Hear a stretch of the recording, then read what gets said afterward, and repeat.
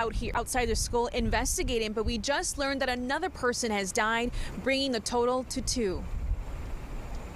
Of course, I'm very concerned because this happened on our grounds, and anything that's even close to our schools, we're always very concerned.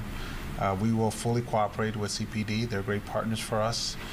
We're going to get the facts, but as the superintendent said, first we want to make sure that we really have the victims in our prayers.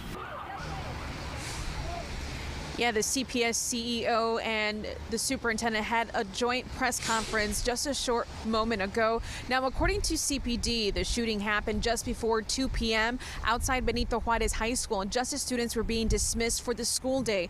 Police say there are 2 other victims at Stroger Hospital in serious condition. We spoke with a parent whose son is a sophomore at the high school. The parent is also a crossing guard, and he tells us he heard multiple shots go off, and students were immediately rushed back inside the school. He says he saw 2 teens with backpacks on the ground with blood. He's terrified by what he witnessed and says he's faced with a tough decision of whether or not to send his son back to school on Monday. I am afraid, I am scared, but he still has to get educated. If I have to give my life for him or for somebody else for him, I will do it.